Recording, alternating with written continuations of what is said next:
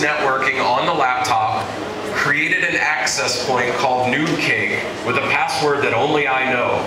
So I plug it in, unplug it, walk away. Later I come back with my laptop and I connect to that wireless network and I steal the data off their machine. Because now it's running wireless. See how that works? Okay, let's take it a step further. You guys remember the phishing attack that I showed before?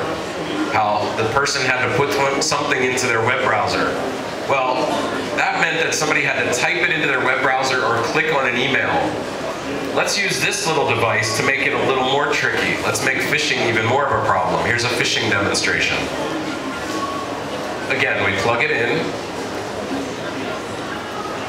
We run a command shell again, and this is all happening automatically. Put a few commands in there, and what we've done is we've changed google.com to a different place. So now when they type google.com, they go to my website, which of course could have been that phishing website. And again, I'm choosing to show you the commands. I don't have to have anything on the screen. Let me show you the most evil example. All right? Same setup. We plug the thing in. Very easy. Again, we run a command shell. It's typing away like crazy. I can make it type even faster, by the way. Types all these things in very fast. And what it's doing is behind the scenes, it's actually typing in commands that will create a file on this computer that will do something. All of this is computer code.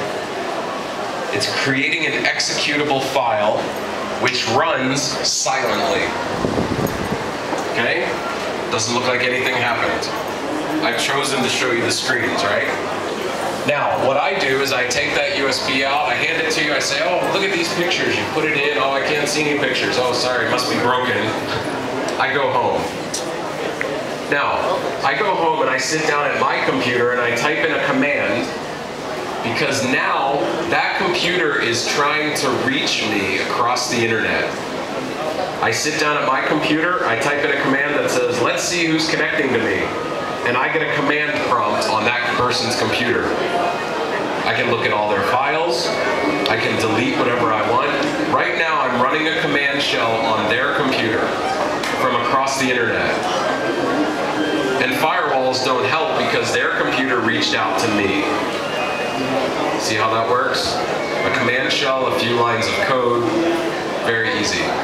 So, let me give you some advice.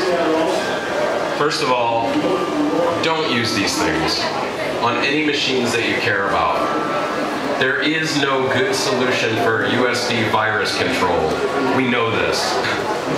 Everybody has seen Kaspersky and McAfee and all these other things fall because of these little devices. Get out of the habit of using them on machines that you care about. How many people are afraid of these now? Yes, that's what I want to see. Everybody should be. Be very afraid. Another piece of advice, if you have computers that are available to the public, for example, if you have a computer on the counter and the USB ports are facing the customer, super glue. Fill them with super glue. Seriously. It's better than having that risk because somebody can just come up to your counter and you can't even see the back of your computer and just put this thing in there. Nothing happens, they take it out, they pull it away. And for those of you that are into the technical details, yes, you can use things like group policies on Windows to make sure no USB devices work at all.